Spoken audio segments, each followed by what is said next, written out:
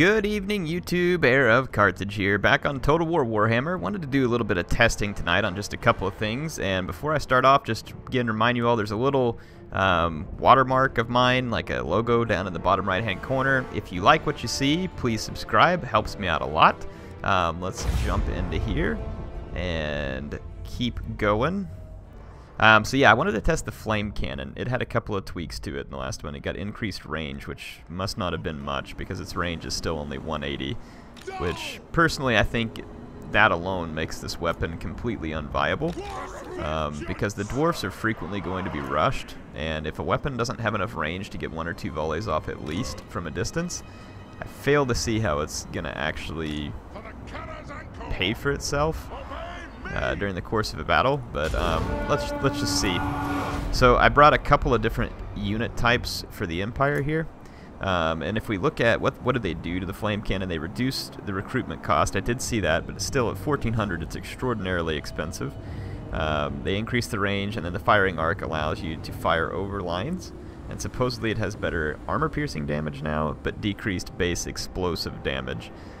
So I'm going to test these things out. I'm going to put all my infantry on guard mode. I'm going to take these guys off fire at will, and I'm going to target a different kind of unit each. I'm going to target a greatsword and a sword with each flame cannon. Just one is well armored, the other is not.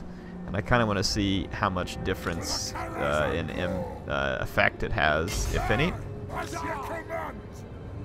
So here comes the first flame volley. Let's just see whether or not the flame gun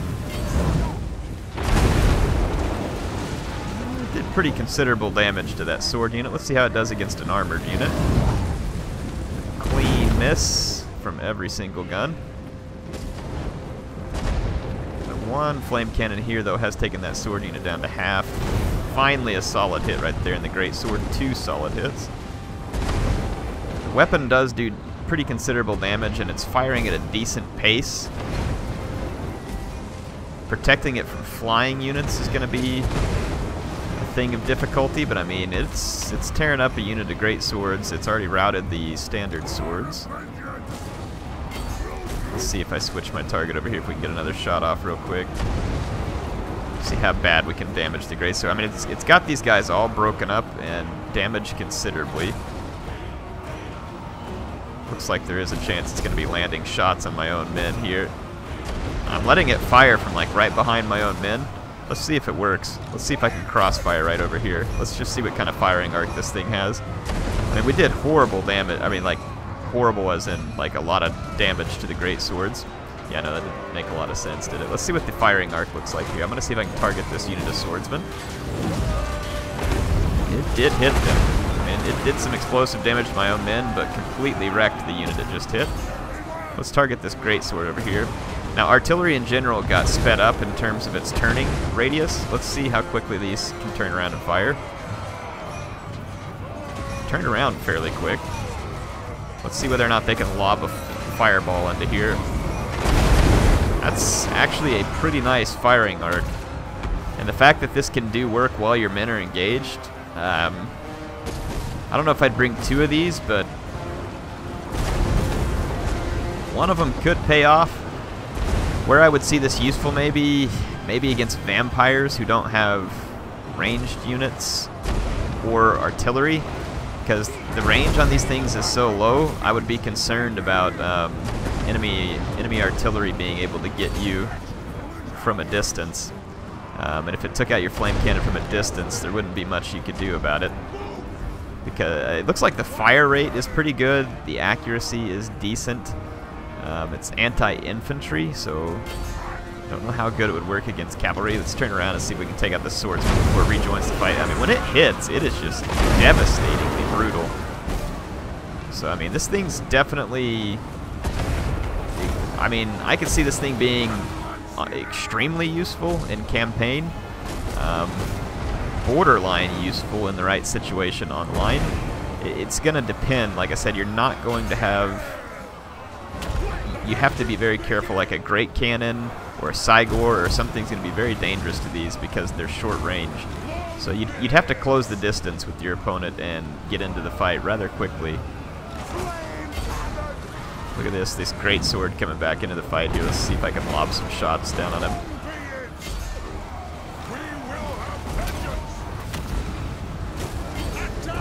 mean, it can lob a shot fairly reliably over your own men, and that one hit my own men. But I mean, that was one of the first ones I saw that definitely just landed right on my own men. So I mean, that was fairly reliable, able to lob a shot up and over and down into nearby engaged troops. So I would say that those improvements to the flame cannon are significant. Its price is still pretty extreme, so I wouldn't risk bringing more than one of them since the dwarves are so expensive as is, but an interesting test to be sure. Now, another thing that I wanted to test, let's grab the beastmen. So devolve has been nerfed, supposedly. Yeah, okay, we got devolve in here. Let's give it a shot. Now, previously you saw me use it to easily melt 6 units of greatswords. So let's do a similar test. So 6 units of greatswords, and I've got my Bray Shaman here, which is Malagor the Dark Omen, and let's just stick up a line of defense. Spearmen with shields, so we'll go with very weak units. Alright, it's giving the massive advantage to the Empire, which one would expect unless devolve is indeed still OP. It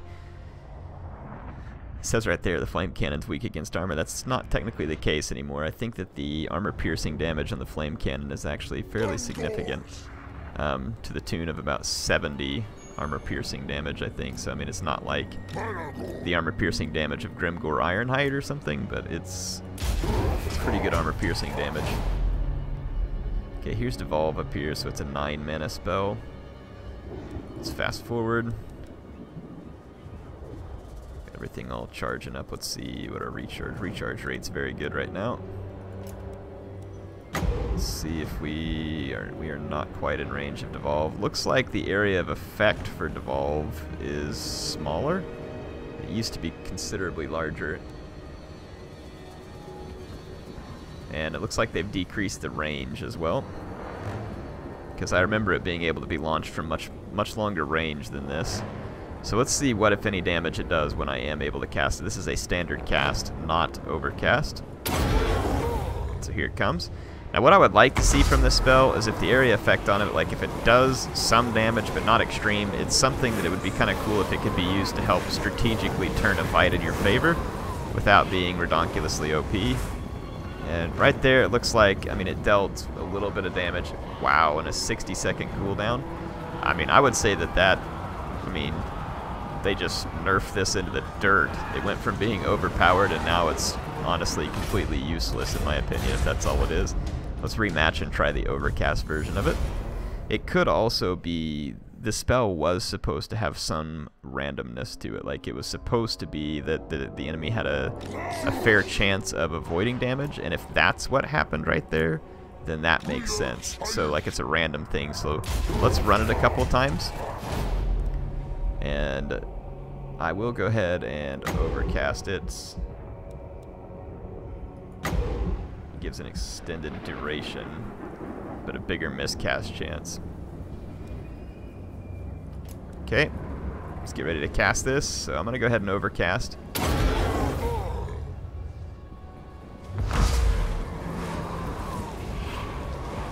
I actually didn't miscast it. Extended duration, it's hitting 3 units. This is the overcast. It's going to go for quite a while. It's causing fairly minimal damage. Yeah, it wasn't even a quarter of their health. So, I mean, it looks like it was hitting fairly consistent, and again, it's still a 60-second recharge rate. So, I mean, if there's a blob of enemy infantry and you cast it on them, it could be helpful in weakening them. So, I mean, but it looks like devolve has been pretty well nerfed into the dirt, if you ask me. I mean, like I said, it may be able to be used effectively for tactical engagement, but I don't think so. I think everybody's just going to leave it at home and keep spawning the Cygor.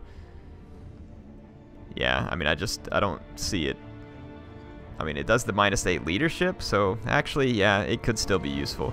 It does a little bit of damage, so if you have some enemies where the fight's pretty even, maybe you're about to get a rear charge with some of your units, drop a devolve in there, and yeah, okay, I could see the usefulness of this spell.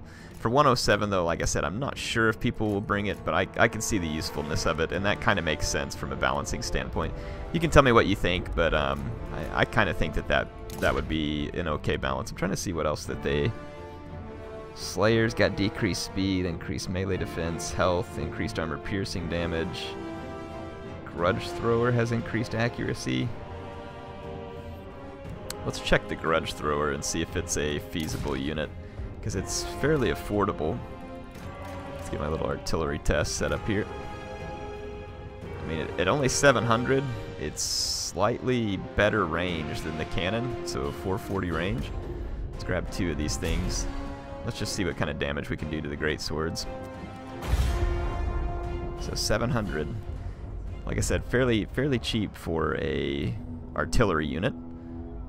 Just wanted to test a few of these units and other changes that have taken place. Yes, I mean, like I said, it looks like Devolve is gonna be pretty well out of the picture in terms of whether it's still like a insane OP egregious sin against balancing. Looks like that's no longer the case. Let's turn these guys off fire at will. We're going to be able to fire right from the start of the battle with these units, though, which, I mean, you could fire clear back into the enemy deployment zone here. Let's target both onto a unit of greatswords and just kind of see what the reload and accuracy looks like. So here comes the Grudge Thrower.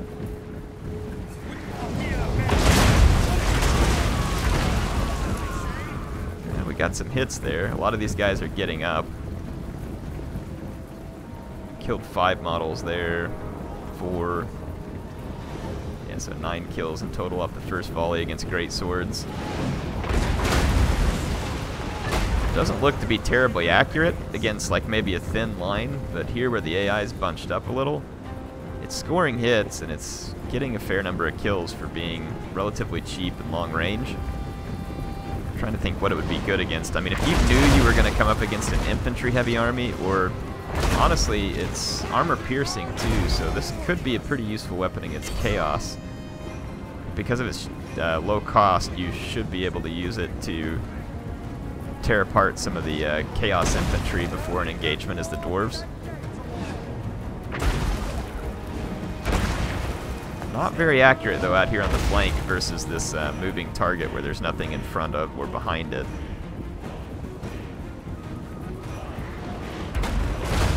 Finally scored a hit there. When you do get hits with it, it seems like it does pretty fair damage. Missile damage is only 148, so it's not incredible.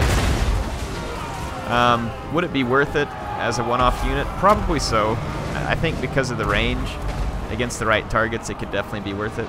So that was interesting. I'm going to tab out just real quick and take a look, and let's test maybe one more unit here. Archaon has reduced recruitment cost. Chosen have increased melee defense, hit points, and melee attack. Let's test Chosen. We haven't gotten to test them in a while. Now previously, I want to say that Black Orcs traded really nicely versus Chosen. Let us see if that is still the case. So I'm going to take, let's see, Chosen are 1250. Let's get 4 of them, and I'm just going to take a Chaos Lord and try and, well, actually we'll have to, we'll try and stay away from the fight as much as we can. Unfortunately, it's, first of all, let's see how Chosen trade against greatswords, because there's a 300 price point difference here. It says that the balance bar is very much in my favor. We would hope that this type of thing would be a decisive victory for the Chosen, but let's test it out against the great swords.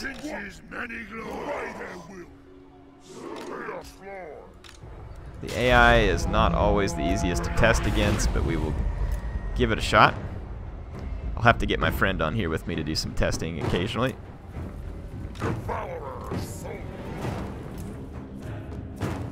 Play. We may not get clean charges off on every greatsword. That's my biggest concern. If we can kind of get the AI to give us fairly clean charges. Looks like we will. General's going to intercept this one, so that test probably won't be very valid.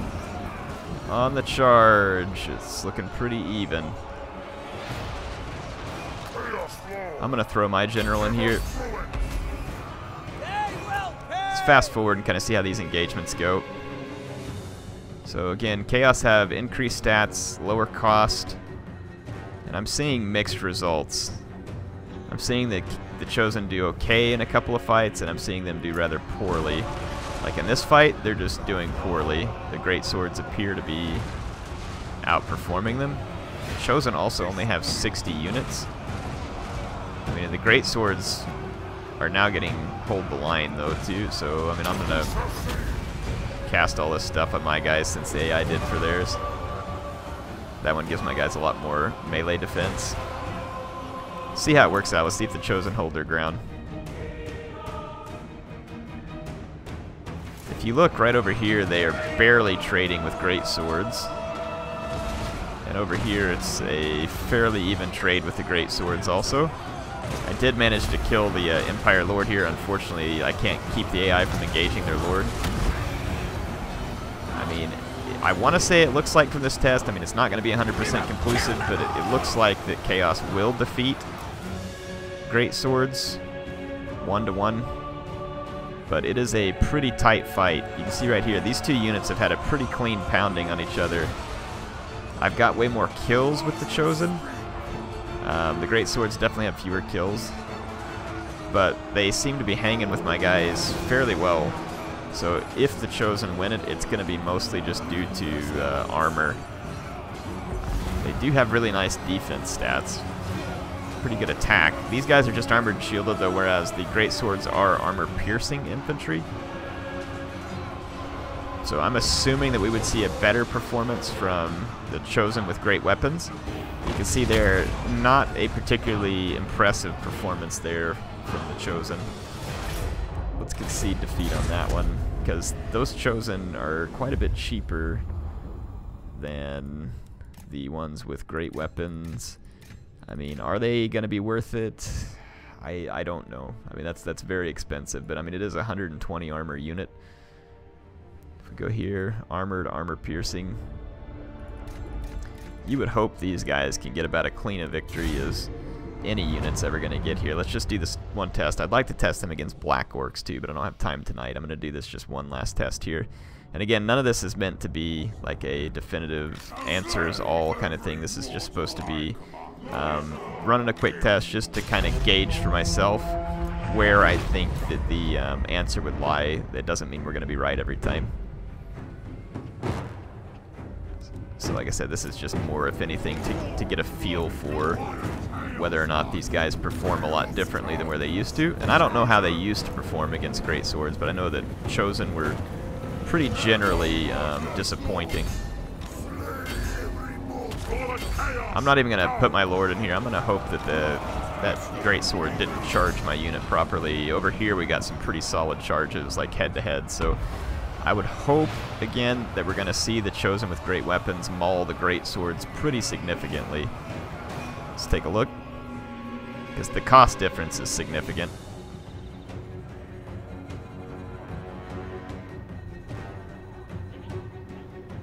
It's honestly not a very significant difference. These ones over here that took the charge funky are losing, but that was because their charge was somewhat intercepted. These Chaos with great weapons are doing substantially better than their non-great weapon variant, and they are going to win this fight pretty convincingly. Yeah, they've won that pretty convincingly. So I would say that price-wise, that landed right about where it should be. They defeated their opponents with about the right number of men left based on what I've seen on price. So yeah, I mean, it looks like the Chosen with great weapons, pretty decent performance there. I will come back sometime though and test them against Black Orcs. Hope you all enjoyed just these quick tests real quick. Tell me what else you'd like to know more about. Discuss in the comments what you think. Again, understand that this is not against a person. I will be doing tests against a person from time to time because I kind of want to get back into the faction-focused videos, but just want to hear your thoughts. I hope you all enjoyed it. HeirofCarthage, signing out, and I'll see you next time.